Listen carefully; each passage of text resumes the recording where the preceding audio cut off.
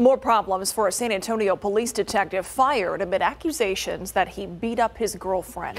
Detective Daniel Pugh facing another suspension after confronting a fellow officer who helped decide his fate. Dylan Collier with the latest round of trouble for this SAPD veteran. When Bexar County Sheriff's deputies arrived to the 11,000 block of Barclay Point in early January, they found a woman in a front yard, her face covered in blood. She was crying. The suspect, seen by a neighbor standing over the woman, punching her in the face, was identified as off-duty SAPD Detective Daniel Pugh. Months later, a family violence charge against Pugh was dismissed after the victim refused to take part in his prosecution.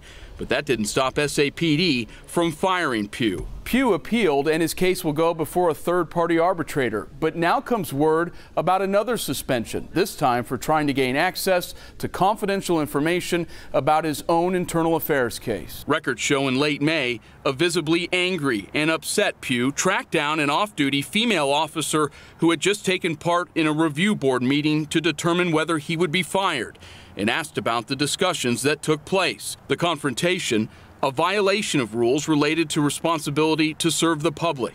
Pugh handed a 3-day suspension, which he'll serve if he's ever reinstated. For the Defenders, Dylan Collier, KSAT 12 News.